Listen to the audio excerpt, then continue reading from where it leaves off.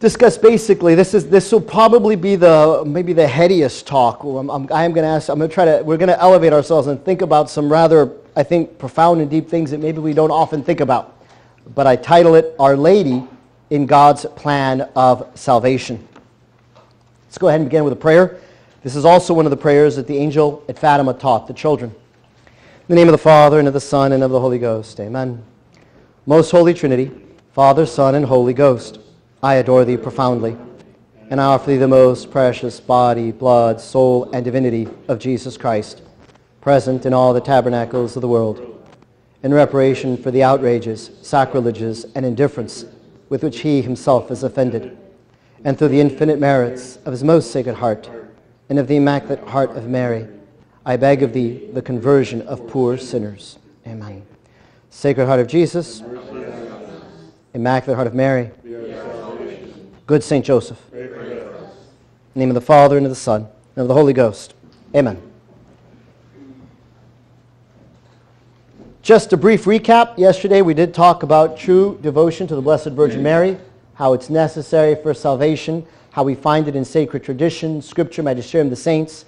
You're a member of Mary. There is never enough. We can never praise, honor, love her enough. St. Bernard's quote, De Maria numquam satis, and how we want our interior and exterior practices to match, to have this authentic devotion to Our Lady, and ultimately the goal here is to imitate Christ in his devotion to his own mother, so that we can be faithful disciples of Christ.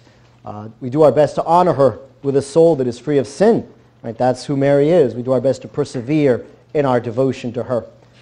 We also had a quick recap on the message of Our Lady of Fatima, that God desires to save our souls. He really wants to save the world because of his great love.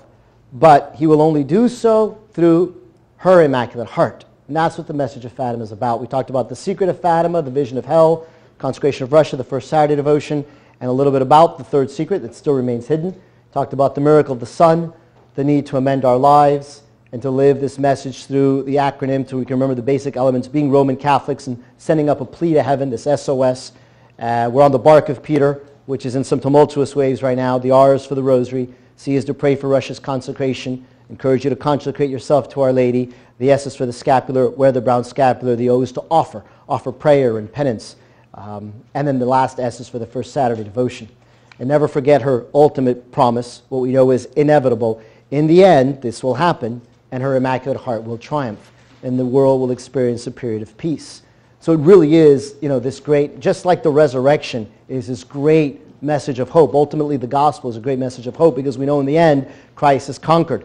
And if we are faithful with him, we will gain eternal life with him forever in heaven, which is what we were made for. Similarly, we know that we are destined here on this earth for a wonderful time, the likes of which the world has never seen. It will be a period of great blessing, a period of great flourishing for truth in the Catholic faith, where many, many, many will convert to the Catholic faith. And there'll be peace in the world. So it's something really to look forward to, but also to strive very hard to get to, and that's at the heart of Our Lady's message. So if we want to talk about Our Lady and God's plan, we don't just go to the beginning, right? Scripture begins in the beginning. I'm trying to say, well, let's go before the beginning, which is difficult for us to do. I mean, we have to remember we are beings that live within time and space, but time and space are things that God has also created. Right? Time and space do not apply to God. God is outside of those. He has always been. He always will be. He's always existed. And so there is a before the beginning when the Father, the Son, and the Holy Ghost are, because they are existence. They're always there. And we could ask, with the Father and the Son and the Holy Ghost, what is the plan that God has? And so from before the beginning, God does have a plan that his Son, his Word, his eternal Word, St. John will call it the Logos in his Gospel. In the beginning was the Logos, and the Logos was with God, and the Logos was God. We translate in English as Word. Sometimes logos is a better Greek word because it really means like logic, the thinking, the reasoning, the understanding, the very mind of God is his Son. And that's always in his mind. It's like God only speaks one word, and that word is his Son. But he always has the intention that his Son will become incarnate. His Son will take on flesh. His Son will need a created world in which he will reign as a king in his humanity. And so really the reason God begins to create is certainly because he shares his love with us. His love overflows. In fact, they talk about how the exchange of love between the Father and the Son is the Holy Ghost, another person. And that love overflows into other created beings. God wants to create so that he can share his love with these created beings. But it's ultimately stemming from the love he has for his Son, who is the Holy Ghost. Okay? That's why he wants to create. That's why the angels are created. And that's why we human beings are created. Because God's love is so great, he wants to share it out of his goodness. But that means from the very beginning, there's this understanding that his Son will become a man and share that life with us. And therefore, even before he creates the angels or says, let there be light, even before that, he already has in his one eternal mind that his Son will become flesh and that he will have a human mother that will give him this flesh. And so we could say the second part of the very first thought of God and the original thought, and really in a sense the only thought, is the Blessed Virgin Mary. She's there from the beginning, from before creation, before the angels. Our Blessed Mother is already there. And God then is going to create this great world, a supernatural, spiritual world with all the angels, of which there are billions and billions and billions, many, many more angels than men. And he'll create men, and they will all serve as the subjects in this wonderful kingdom for his Son, the King, and his mother, the Queen. So all of creation, the angels and you and I, we exist to be the loyal and loving subjects of our dear King and our dear Queen. And our joy will lie therein because that's why we're created. We're not going to be satisfied and happy or fulfilled unless we are in that kingdom with our King and our Lady. It's really something quite amazing, okay? But this is the initial plan of God. So then he creates.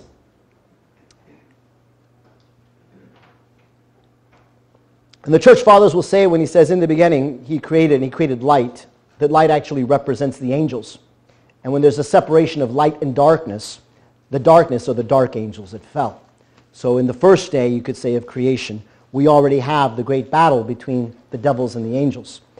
And one can ask, why is it that these beings that were created, that are pure spirit, they have a mind and a will, so they can love and they can choose, and they're destined for eternal life as well. They will not die, but they're there to serve their King and their Queen.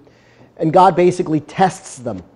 And the way he tests them is he does tell each one of them their specific purpose, why they're created, because each angel has a specific purpose.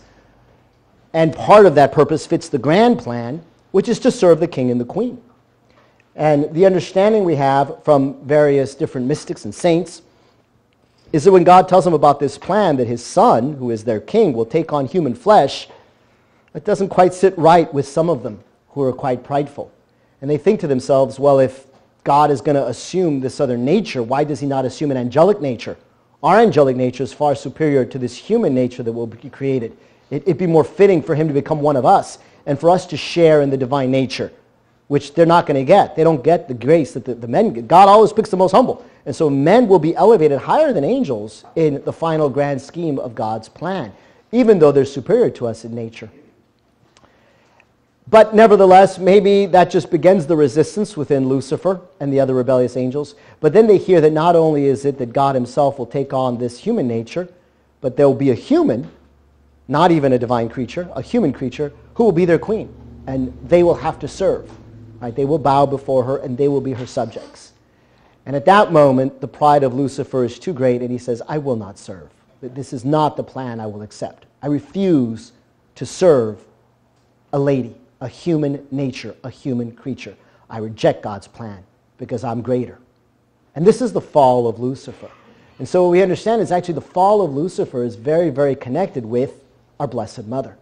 And the rest of history will be the great battle between the lady and the dragon, which we see in Scripture represented in numerous occasions. And so Lucifer cries out, non serviam. And then, of course, you have a very lowly and humble angel who rises up to defend God's holy honor. And in Latin, we say, often see it on the shield, quis ut Deus, who is like unto God. Right? That is the Hebrew name for Michael. So basically, that's his battle cry.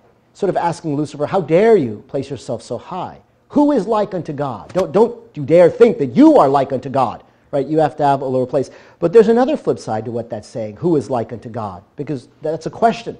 Who is like unto God? Well, we would say, certainly Jesus Christ in his incarnate, when we see, he'll tell his apostles, you have seen me, you have seen the Father. Jesus Christ is obviously the very form of God in human likeness, and as well as the one who is made most perfect, who is without sin, who is the most perfect creature that has ever been created, and that's our Blessed Mother. Our Blessed Mother is most like God.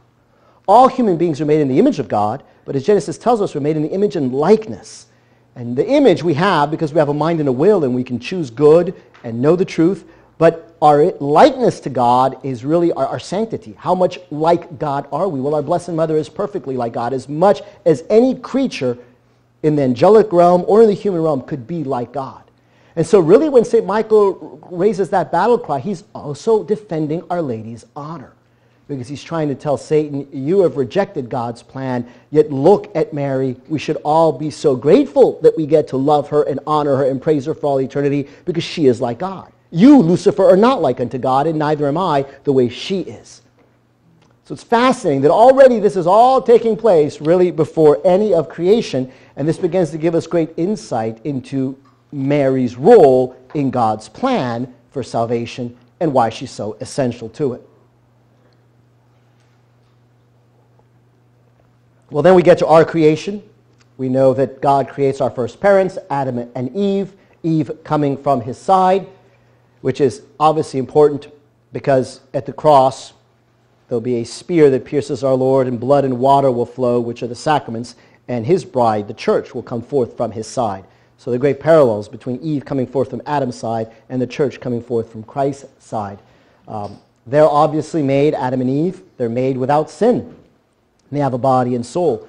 Likewise, Jesus Christ is clearly made without sin in his humanity, but so is Blessed Mother. So the new Adam and the new Eve likewise will be made without sin, as is the church made without sin. They're certainly made for eternal life. We will not die. Our soul is immortal. So we hear when we say God saw all that he had made, and it was very good, because he destines us for eternal life. And for the same reason, to serve the king and the queen.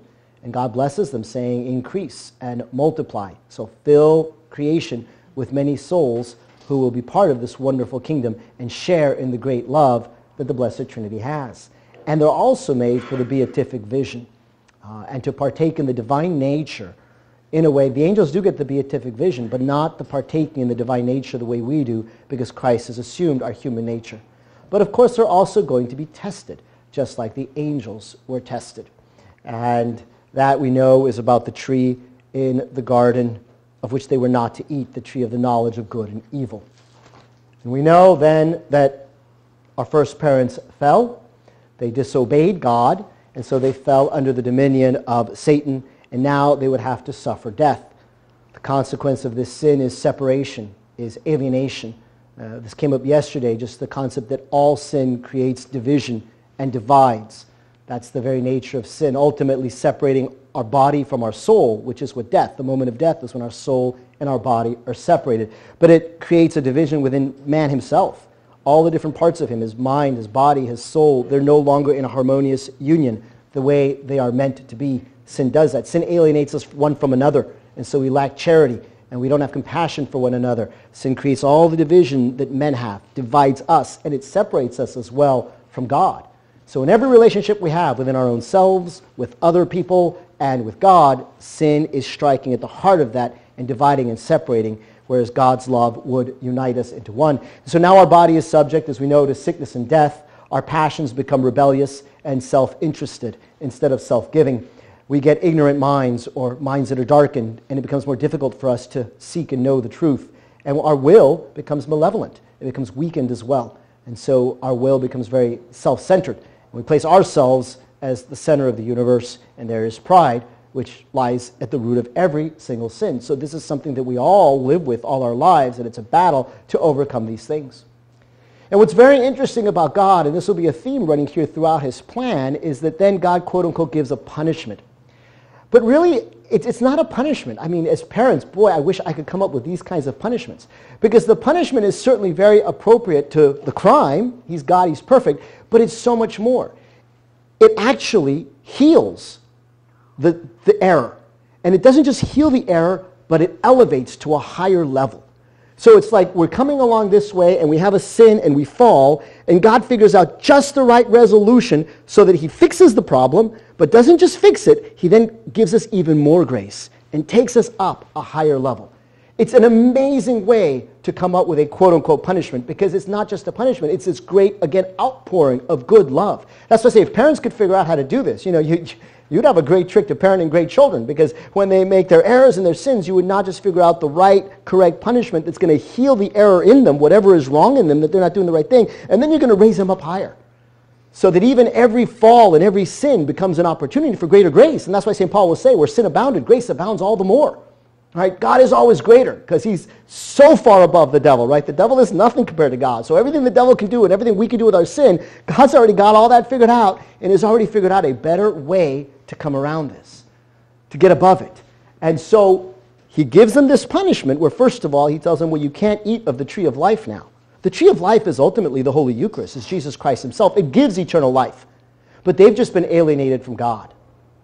And so if they're alienated from God and now take on eternal life, that's hell. That is what hell is. Hell is eternal life alienated from God.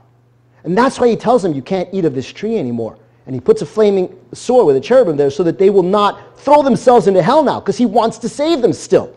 So he doesn't let them do that. Now they know what knowledge of good and evil is, so now he tells them, okay, well now, what was your problem? Your problem was you put yourself first and you were afraid to suffer.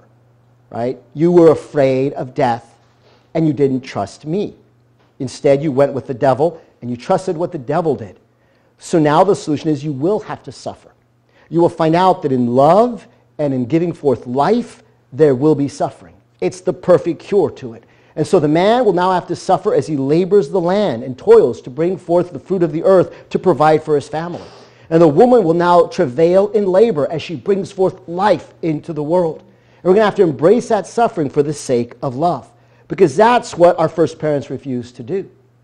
And then, because there's that love that brings forth life, you can see how there's an elevation. That the problem has now been fixed. If you get it right, you learn, okay, I can embrace suffering, I will trust God, I will love, and that love that we then share brings forth an abundance of life and draws us closer together and draws us closer to God and makes us more perfect human beings. And so we've gone up a level, and God shares his own love with us, so that's grace, so that we can get this elevation. It's amazing that God does this, because it's almost like instead of punishing us, he's actually rewarding us in more ways and giving us a greater opportunity to get elevated. And this is what our Lord and Our Lady then do perfectly. Do I have that next? What our Lord and Our Lady do perfectly is what Adam and Eve failed to do. Right? So Eve was his helpmate and was supposed to help Adam, but she didn't. Instead of saying, yes, Adam, fight the devil, obey God, and trust him, even if that means death, don't worry about it, because God will save you. God will resurrect you, Adam. Eve instead leads him into sin. And Adam doesn't have the strength to stand up, and he cowers, and he neglects his responsibility, and he's afraid of death, and he doesn't stand up to the devil. And so Jesus will do all the opposite. Jesus will say, no, I will obey my Father no matter what, even if it means death. And he does suffer a real death, and his body and his soul are separated. In his humanity, he suffers death. And Our Lady will say, yes, you must do this. And she will encourage him all along the path to accept that suffering and that death. So everything that Adam and Eve didn't get right, the new Adam and the new Eve come 2,000 years later and do get it right. And this is God's plan from the beginning.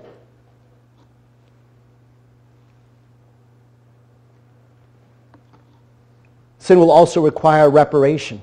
And we'll talk more about that in the next talk, but just very briefly right now, reparation is obviously repairing the evil that was done, correcting the evil that is done. But doing it really not just out of, like, in a courtroom with a judge who issues justices to try to correct things, because sometimes that doesn't quite correct it, even though someone has to, let's say, pay the crime of being in jail or paying a fine. Reparation is far more than that, because reparation is not just motivated by justice, that's an element, but above all, reparation is motivated by love. Right? So reparation will be this concept, for example, that a child recognizes, okay, I've offended my parent, and so I'm going to try to fix it, but I'm fixing it because I love them. And so as I fix the problem, I will show them that I love them. And as you can see, when that happens, if that ever does happen, in any kind of split you've had with anybody, it could be a friend, it could be a spouse, it could be your own parent, but if you realize that, okay, yes, they've offended me, we sin, that happens, we fall, but now they're trying to make up for it, they're trying to change, and they're doing it because they love me, right? And they're suffering for it. It's a something uncomfortable, something difficult they have to do, but they're doing it out of love. That brings the two of you closer together. And that's what reparation is meant to do. So we have a love that motivates us, and that's why we seek to undo the wrong and offer our compassion, our consolation to the person, which then unites us closer to that person in a much stronger relationship than before the sin. That's ultimately the concept behind reparation, and that's also required. So, of course, our Lord is the one who can offer this perfect redemption. Man cannot save himself on his own. We would have been lost without our Lord. And we can't offer the necessary reparation either, because the offense is infinite when we sin against God's infinite and divine majesty. So basically, man is lost. For all eternity, we're lost if it were not for the goodness of God. So to satisfy justice, and also to go above and beyond, so to offer reparation out of his infinite goodness, to extend this great love and mercy, our Lord, the second person of the Blessed Trinity, becomes man. And of course, he takes his flesh from the Virgin, and he will die on the cross for us. And this really does show, if you really think about it, when you want to, this is one of the reasons why God has allowed sin. Because it's one thing to love someone who's never offended you, but it's a far greater thing to love someone who has offended you terribly and to forgive them. And so we would probably never have such a great insight into how great God's love is and how great his mercy is if we hadn't sinned and then he hadn't come to save us, right? Insofar as we fall further and further, and God still extends forgiveness and still loves us, we become more and more aware of how infinite and great he is. To the point where very often I think to myself, that's certainly so far beyond me, right? I could not forgive that way. I pray for the grace to do it, and with God's grace, all things are possible. But certainly on our own natural powers, we can never do what God does. And that should make us stand more and more in awe of just how great and perfect God's goodness really is. But we see that in display through our Lord and Our Lady. As we talked yesterday in the great sacrifices that Our Lady makes of her own self-will, and I was saying God first and God alone, she becomes the co-redemptrix, working with her Son and the mediatrix of all graces. Then, of course, our Lord founds his church. As I mentioned, it flows forth. We see it sacramentally in the Holy Eucharist and baptism, the water and the blood that flow from his pierced sacred heart upon the cross. And the church is created from the side of Christ, and the church is created without sin, birthed by the sufferings that Mary has. The labor pains of Mary are not in giving birth to Jesus Christ, her Son. The church fathers will always tell us that was painless for her because she was sinless, and that Christ passed out of her womb, leaving her virginity, her perpetual and perfect virginity, intact, much as the way that rays of light pass through glass. So that was different. But she still has great, great labor pains, and they're far greater than any woman because she labors to bring us into birth, us, all of her children that God has entrusted to her. And the church, of course, is made without sin, also for eternal life, for the beatific vision. The church is also made to serve the King and the Queen. And of course, the church will also be tested. All of us will be tested. So that's really what our life is now about. It's, you're living, you could say, that eternal test that Adam and Eve faced, that Jesus and Our Lady faced. We have the poor examples in our first parents. We have the perfect examples in Christ and Our Lady. And so we could say that this is really Our Lady's role in the plan of salvation, to help us understand God's plan and to get back to heaven. And she gives us the perfect model. And if we go with her and with her aid, we will also pass the test and get to heaven.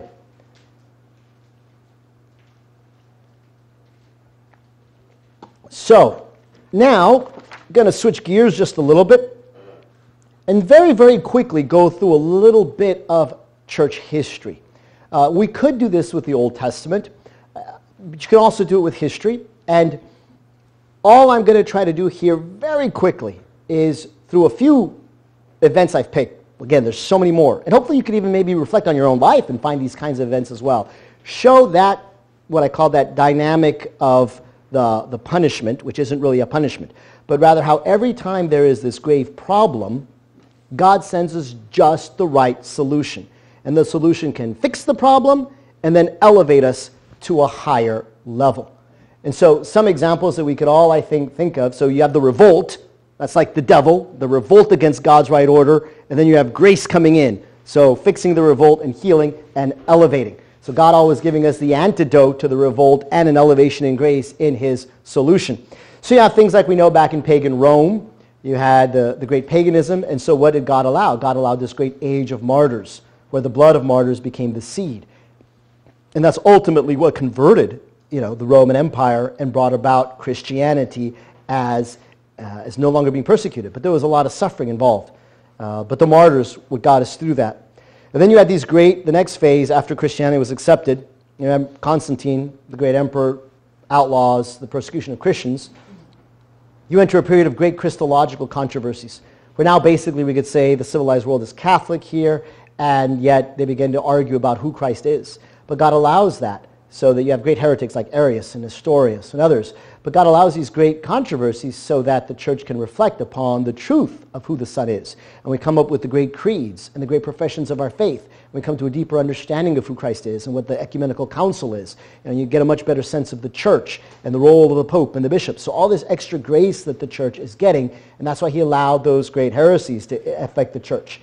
And then we know that shortly after that came the great barbaric hordes that came sweeping across Europe, decimated the Roman Empire at the time that had existed for 1,000 years. Rome falls, barbarians overrun the land.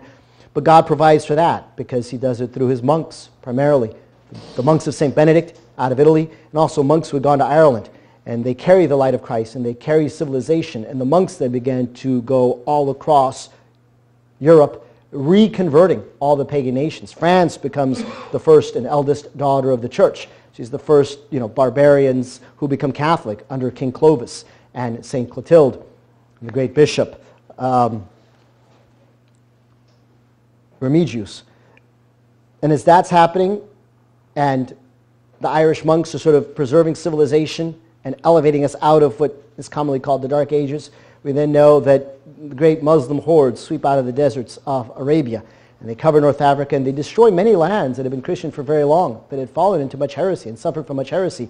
And they fall, and they even enter into, ready to conquer all of Christendom. But they're stopped at the Battle of Tours by a great French leader, Charles Martel, who will be the grandfather of Charlemagne. And so as the Muslims invade, you begin to see the rise of Christendom. You begin to see the rise of these Christian kings who will work together in concert with the Pope for a better civilization. And Charlemagne will recreate the great Holy Roman Empire and unite all of Europe so that it's under a Christian king and under a Christian pope. And he'll begin the great university systems and great learning. And so there'll be this great learning and knowledge. And so now culture gets elevated yet again. And so it goes. Time and time again, you have these various difficulties and problems. You have great problems in the 10th century with papal corruption. And it was a rough time. Lay investiture, sodomy in the church, nepotism, and you have some great popes who are then called forth, and some great religious orders like the Cluniacs and the Cistercians that again help elevate the church out of that and bring it to a higher level. And you have wealth and a certain level of ignorance among Catholics not taking their faith seriously. And so God allows the Dominicans and the Franciscans to rise, the great mendicant orders, and St. Francis and Dominic, the great order of preachers. And they live this poverty, and they live the gospel as no one else has really lived before, elevating us yet again. You have the Renaissance, and that brings with it much corruption. The Renaissance are turning in a focus on man and on the things of this world as opposed to upon God. You have terrible things like the great schisms in the church. This rejection of Christ's good order. And we really had reached a kind of climax in Western civilization, I would argue, around the late 1200s, 1300s. This is a time when the great cathedrals, like the great cathedrals of Chartres, are being built. Great music is being composed. The arts are flourishing. Universities are flourishing. St. Thomas Aquinas is writing his Summa. Right? The whole world is just this spirit of Catholicism and faith that imbues it. But there's a turn against that. There is the schism with the East and the schism in the West. There's the papacy in Avignon. And so the devil's always at work, right? And yet that paves the way for the Renaissance. That paves the way ultimately for the Protestant revolt That's really, I would think, in some ways a real turning point. With the weaknesses in the papacy that came about through the Avignon captivity, the Eastern Schism, and then the Great Western Schism, it sort of opened the door for the Protestant revolt to take place, which is ultimately a rejection of the Church of Christ and the authority of Christ's Church. And contrary to what many people think, it was not largely fueled by religious ideals, as some would say that Martin Luther or John Calvin and others had. It was largely fueled, by their particular sins. Martin Luther, a very sinful man, and we will not get into some of the disgusting sins he did. But it was largely kept alive by the Christian kings who wanted power for themselves, who wanted wealth and power. And so men like Henry VIII in England, who wanted power for themselves, as well as his own lustful desires, and the great dukes and counts and barons of the German lands and up in Sweden, they all saw this as an opportunity to get wealth for themselves, because wealth came in the form of land, and the church had a lot of that land, which the church actually used also to help the poor. And it's a sad story with England. England never had any sort of poverty. It was merry old England, and it was Mary's dowry. It was a country very devoted to Our Lady. But Henry VIII destroyed all the monasteries, took all their wealth, and created great poverty in his land, because then the people who supported him in his revolt against the church, he had to give them the wealth, and they never cared for the poor the way that the church had in the past. And that's kind of a story that's gone on and on. I don't want to get too much into history, because we're going to focus here on the turning revolt. And I would say that it seems, the way I look at history, that up until this point, that's why I call it a turning point, we were following this dynamic of there's a great sin, all the ones I've mentioned before, and God would give a solution, and men and the church would accept the solution and therefore rise to a higher level of civilization. But it seems that after this great problem in the papacy and the Protestant revolt, God still kept giving the solutions, but they began to not be fully embraced by men and by the church. It was more at first and less and less and less. And so the revolt continued to steadily decline. And we really have seen a steady decline in that revolt since the Protestant Revolution. You had, for example, the great heresy of Jansenism, which won't go into too much, but basically it's Catholic Calvinism. It believes in a very strict God, not a God of love, and a God who predestines, it's called double predestination, who creates souls just to send them to hell, which is a terrible heresy. And so what does God do? God gives the great devotion of the Sacred Heart to show the great love that our Lord has. And that was like the right cure for the Jansenists. But there was a lot of resistance to it within the church. St. Louis de Montfort, one of my favorite saints, who's very Marian, was also very devoted to the Sacred Heart, and was constantly having to struggle against the Jansenists, who did a lot to persecute him and squash him in France. And this is during the 1600s. So, yes, we get the solution, the Sacred Heart. It's supposed to fight Jansenism, and it's supposed to have the king consecrate France to the Sacred Heart, but that's not done. The king doesn't consecrate France to the Sacred Heart, and the church doesn't embrace it as strongly as it should. And so Jansenism kind of keeps creeping in the church and kind of stays alive in many ways. There's still strains of it even to this day, unfortunately. And then comes along the quote-unquote Enlightenment, I really call it the darkening, when we begin to elevate our human reason above God's divine revelation. We trust less in God's word, and we trust more in our own mind and in our own thought, in our own science. And maybe the man who spearheaded that the most, or at least got the ball rolling, is someone like René Descartes, who says, "I think, therefore I am," which is utterly ridiculous, because in order to think, you must already exist. Your existence precedes your ability to think. It would have been far better for him to have said, "God thinks, therefore I am." Right? It's because God speaks, his logos, his thought, that we exist.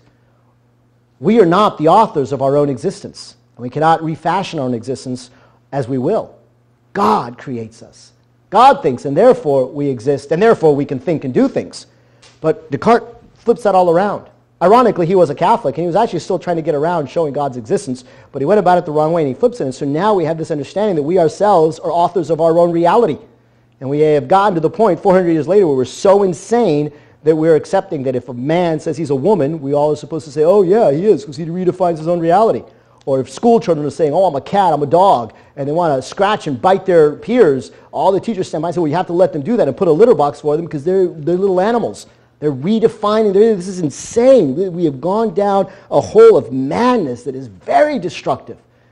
But it's all this process of this great revolt against God and a rejection of him. Freemasonry grows, it's always been around, but it really grows strong at this time. And their main goal is to destroy the Catholic Church because they want to oppose God. And they want a new world order that is no longer Christendom, that no longer has the state and the church united under God in the perfect order, but rather has a certain elite group in charge of everything, the whole world, a one world government, and a one world religion, where religion is not about God, but it's a religion that just glorifies man and ultimately serves the interests of that ruling class, and where they really do use religion as an opium of the masses to subdue the masses and to keep them under control. So Freemasonry is really Satan's master plan to upend all of God's right order. And that is really growing at this time. They're all the fathers of the French Revolution. And quite frankly, not to hopefully scandalize anyone too much, I'll say it nonetheless to give you the truth, even all the founders of this country, which we love so much, they were seeped in these ideas of the Enlightenment and of Freemasonry. And many of the principles that are held as cherished by Americans are not Catholic whatsoever. We have to understand that. We can still be patriotic, and we should be patriotic, and we should love our country. That's a great virtue, and we're supposed to love our country. But that doesn't mean we have to love the errors that our country has seeped in. So that's going on. The French Revolution is unleashed, causes many problems under these false ideas, great sounding words of liberty for all, equality for all, fraternity among all men. These are truths, but they have been perverted by the French Revolution. Right? They misunderstand what liberty truly is. They misunderstand what fraternity and true brotherhood amongst men is. The only place you're really going to find true brotherhood amongst men is in the kingdom of Christ. That's the only place where you'll find peace that's based upon the love of Christ and the cross of Christ and the true worship of God. But they get rid of all that. And once you get rid of all that, there can be no true brotherhood. There will only be sin and only be division, with the stronger power being right, might making right. So wealth and power and money and force of arms controlling the things. And then just pacifying everyone by telling them, no, you've got this brotherhood amongst all men, right? You don't have any possessions and you'll be happy. No private property, no private creativity, just be little robots and automatons and do your little job and you'll be happy. This is kind of where we're headed, and this is ultimately what the devil wants to do. What the devil is trying to do here is take away our free will. Now, that is his plan, because in this great gift of free will, remember, that's how we were made in the image and likeness of God. We have a mind to know the truth and a will to choose the good and to love. That's our soul. Don't let anyone tell you that we don't have a soul, we don't know we have a soul. What is the soul? The soul is your mind and your will. Do you have a mind? Well, yes. Can you know truth? Yes. Okay. Do you have a will? Can you choose things? Yes. Okay, then you have a soul. It's as simple as that. But it's through your soul that you love. Right? That's really where our image and likeness of God comes from. And that's why God gives us this free will, so that we can choose to love him. Were we to lose our will, we could no longer love. It's true, you no longer sin. If you don't have a will, a rock has no will. It doesn't commit sins, but it also doesn't love. And God could have made children of Abraham out of the rocks if he had wanted to, but that's not what he chose, right? So what the devil wants to do ultimately is just strip you of your free will. Every sin, with every sin you commit, you actually willfully tie up, enslave your will more and more.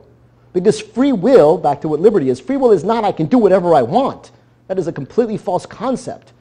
What free will is the power to do the good. The power to do the good. To know the truth and then to do the good. And the ultimate good is to be selfless, not to think of yourself, and to choose the good for the other.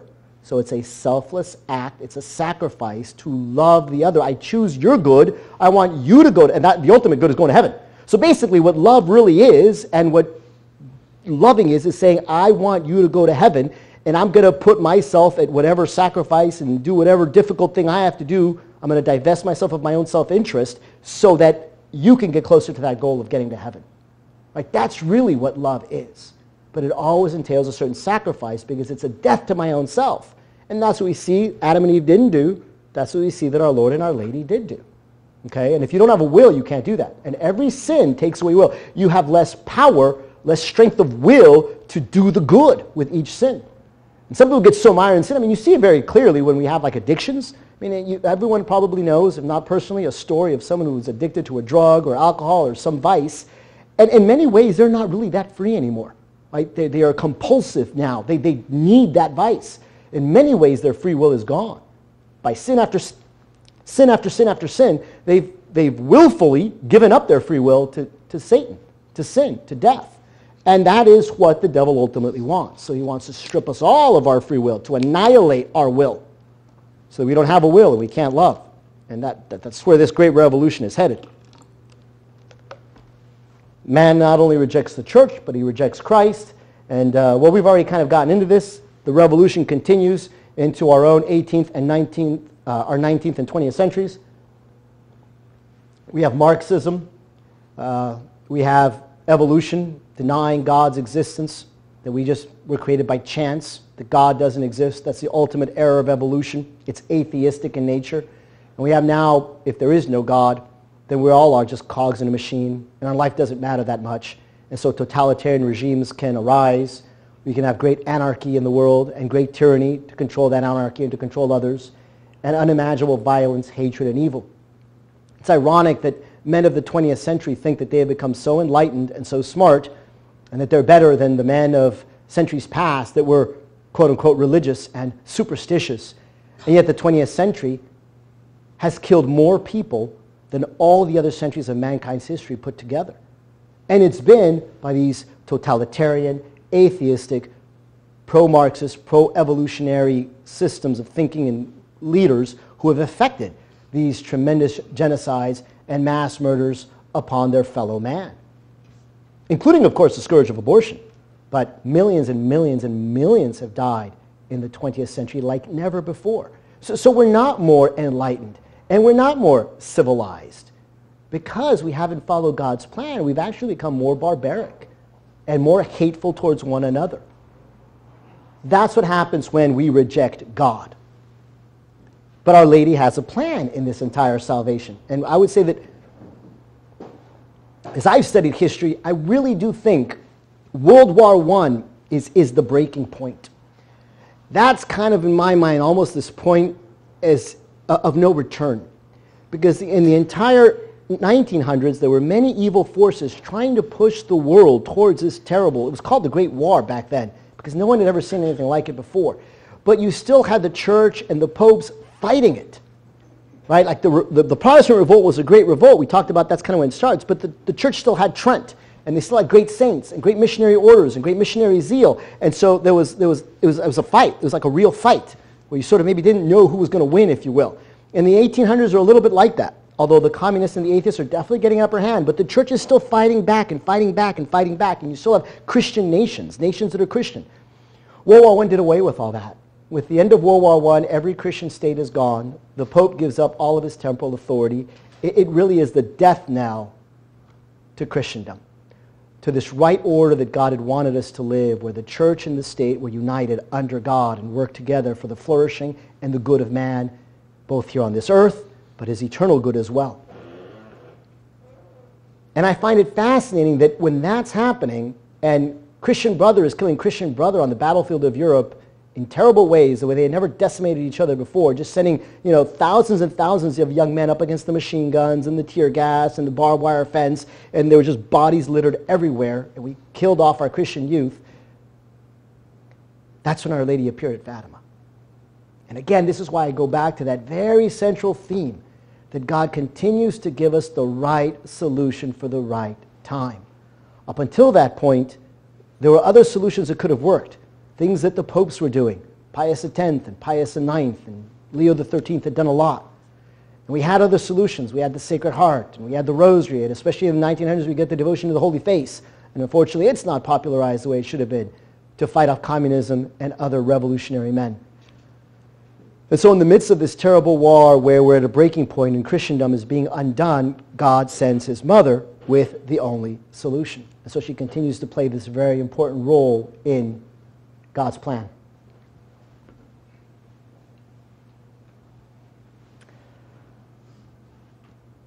Once again, man is being testified. Man is being tested. which means we're being purified. And what this requires, in this case, our test is ultimately, will we be obedient to the message that God is sending to us through Our Lady, or will we be disobedient? But it's the same thing. It's like back in the garden. If Adam and Eve had been obedient, then they would have gotten these great graces. They would have been elevated into the beatific vision. Right? It would have been this wonderful world. But they failed. So then there were terrible chastisements. Sin entered the world. And we talked about all those things that sin brought with it. Death and the problems in our mind, our body, our will, our alienation from one another, alienation from God. I mean, that sin brought about great problems. It's always that way. There's that test. Look at the devils and the angels. They had tests. They were tested. And there was great glory for the ones who passed the test and terrible chastisements for the ones that didn't. That's how this works. Ultimately, the test is, do you love God? Do you obey God? Do you trust Him? Do you want to be with Him? Do you choose His path, or do you choose your own path? No matter how well-intended it may be, we know the devil lies in good intentions. And so again, we're standing at a real precipice in the history of mankind, and the solution that has been offered to us by God has been brought to us by His very own mother. It is devotion to her Immaculate Heart. If we obey, there are going to be great graces. We've seen, and ultimately that is what's going to happen. You know, you can't stop God's plan. So it's better to get on board with His plan and further it than try to oppose it and be on the wrong side, because there are also the chastisements that we will suffer otherwise. Again, not because God chooses them per se, because we choose them by our sin and continue to alienate ourselves from God. I was very briefly, but I think we're sort of out of time, so we're going to go really quick. Our Lady has always been interceding. Her very first apparition that we know of was to St. James. So Our Lady's still alive in the Holy Land, and St. James is in Spain trying to convert the pagans there, and he's very disillusioned, but she appears to him in Saragossa on the banks of the Ebro River. So that's Our Lady of the Pillar back around 40 AD. And she shows her maternal solicitude, and she says, build a church, come here. You know, I will help you, I will be with you. So she's giving great solace. I always remind people this because I tell them also, theme from yesterday, Marian devotion is apostolic, and Marian apparitions are actually apostolic. The first one happened in the age of the apostles, and the apostles were testifying to it. So really that whole concept of Marian apparitions and devotion to Mary and our Mary interceding is of public revelation. It was there from the very beginning. Perhaps that's one of the reasons why God had His Blessed Mother appear to St. James in Spain. 1251, she gives Saint Dominic the Rosary, our spiritual sword. In 1251, she appears to St. Simon's Stock, gives him the scapular. With each one of these, if you study the issues behind them, you'll see that there's that great problem, that there's great sin, and God gives just the perfect solution. And then the solution gets us out of the problem and elevates us with both the scapular and the rosary. Our Lady even made a prophecy back then that one day she would save the world by the rosary and the scapular. And I believe that points to Fatima and us are fulfilling the message of Fatima, because both of those play such an important role. We've talked a bit about Our Lady of Guadalupe appearing to Juan Diego, the right solution that this continent needed so that there will be many, many conversions that could not be effected without her. The Battle of Lepanto that the Rosary accomplishes. And then we reach a kind of Age of Mary, which is, again, is very interesting because just as the Revolution is really ramping up with the Enlightenment and the Freemasons and the blow-up of the French Revolution in 1789, then shortly after that there becomes an intensification of Marian apparitions. It's like now our Blessed Mother starts coming more and more. You could say because the devil has ramped up his weaponry and he's fighting so much more. Remember, history is all this great battle between the dragon and Our Lady. And so as the devil has sort of increased his forces and is ramping his attack up, so God allows Our Lady and gives her the grace that she will now ramp up her forces and increase her defense and her counterattack to squash and quench the devil. And so the 1800s become a kind of Age of Mary. And where did this really take place? Where did this whole thing blow up? Well, it blew up in the eldest daughter of the church, in France. That's where the Enlightenment really got strong. That's where the French Revolution takes place. So that's where Our Lady, that becomes the primary battleground. That's where all these apparitions of Our Lady start happening in this Age of Mary. So you have 1830 is, I think, the one that sort of signals the beginning of this, when she appeals at Rue de Bac in Paris to Catherine Labouré and gives her the miraculous medal. Right, and shows the two hearts of Jesus and Mary. They're intertwined. It has the cross and the M of Our Lady. It shows the two of them united.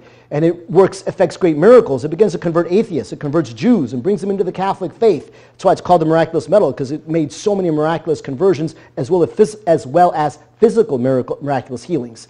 Right? And she shows it's Our Lady interceding, all the graces that she brings to us. We see her role as mediatrix of all graces there as well. And co-redemptrix, because the cross and the M are so intertwined. And then she appears at La Salette in 1846 up in the French Alps in the south.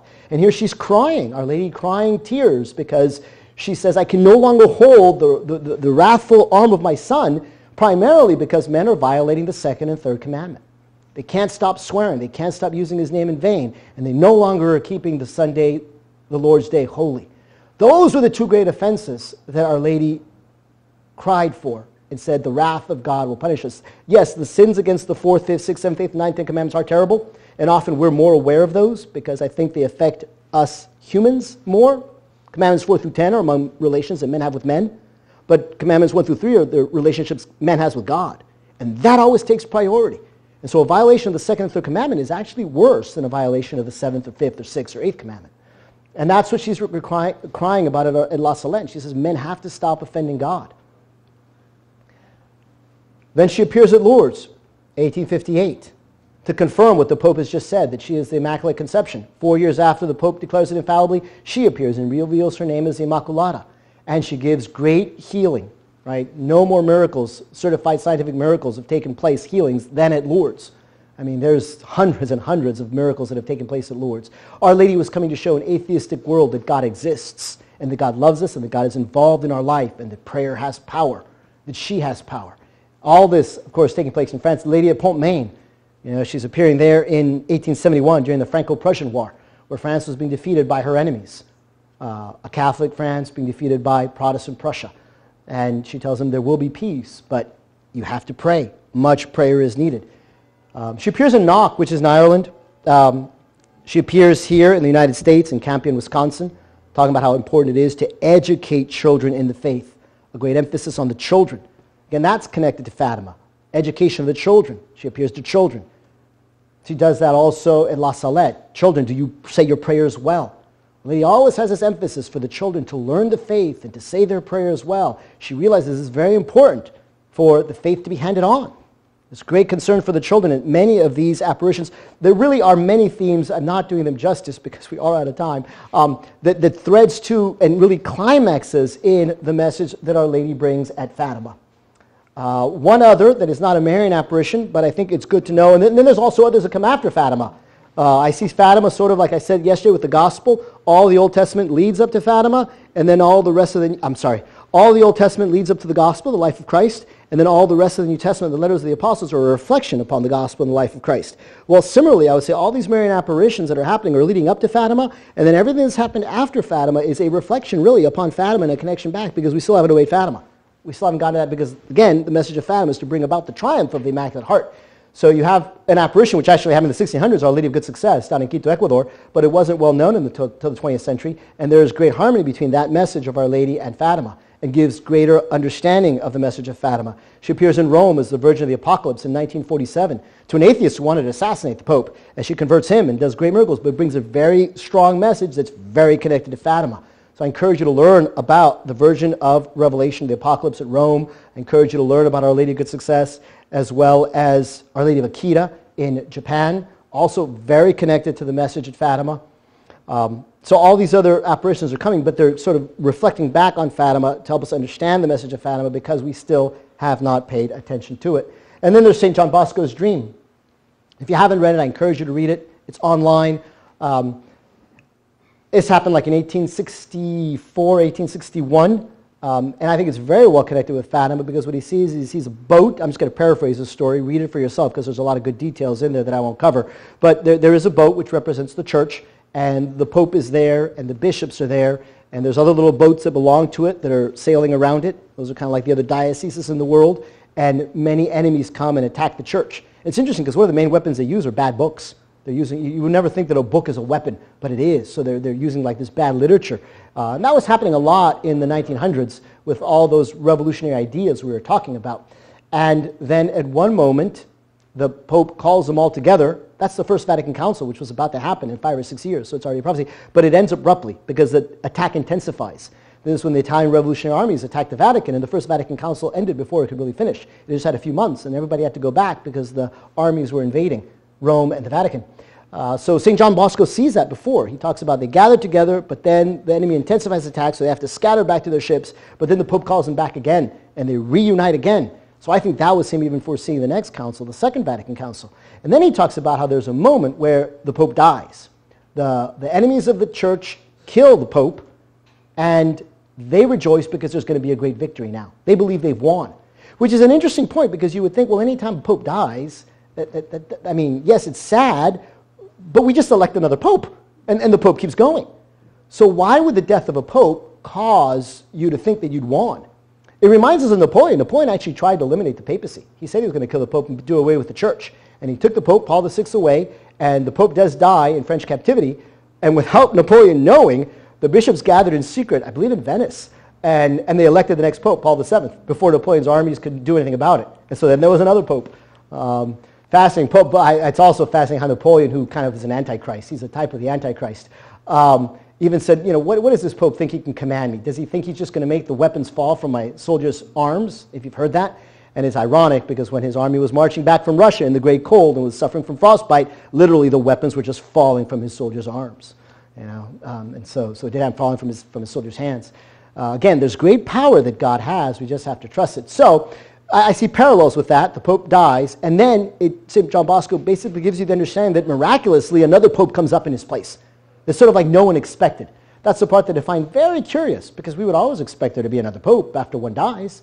But in his dream, a Pope comes in some miraculous way, and it's that Pope who then ties the bark of Peter to the two great anchors of the Eucharist and Our Lady. And as soon as he attaches the bark of Peter to those two great anchors, the waters become calm. And it's no longer violent, and the enemies of the church turn on themselves and destroy themselves. It's not like the church even has to do it. All the church has to do, all the Pope really has to do, is anchor the church very solidly to the Holy Eucharist and to our Blessed Mother, to Jesus Christ and to his mother. Which is, again, the theme we've been talking about, this whole plan in God's salvation. And that's what the message of Fatima is about, as we talked about yesterday. Devotion to the Immaculate Heart and the great reverence for the Holy Eucharist that we need. To really believe in his real presence and to be tied to that. And then after that happens and the enemies are fighting amongst themselves, all the other little ships start coming back to the bark. So you see the schisms being healed. You see maybe the bishops that were off in left field, doing different things, starting to realize, oh no, I should be faithful and orthodox. But we're going to need a strong Pope who is strong because he trusts our Lord and Our Lady. And I believe that's also the consecration of Russia to the Immaculate Heart. That's that connection. That's what's going to affect these things and make the waters calm, destroy the enemies of the church, and bring the church back into full unity. So I see this great harmony between what St. John Bosco saw in his dream and what Our Lady of Fatima revealed, some 50 years later. So that's the plan that our Lord has, this great battle, the lady versus the dragon. We saw it before the beginning. We saw it at the creation of man. We see it in the fall. We see it in the redemption. We saw it in Christendom. We saw it in the great revolution against Christ that began. We see it with the age of Mary.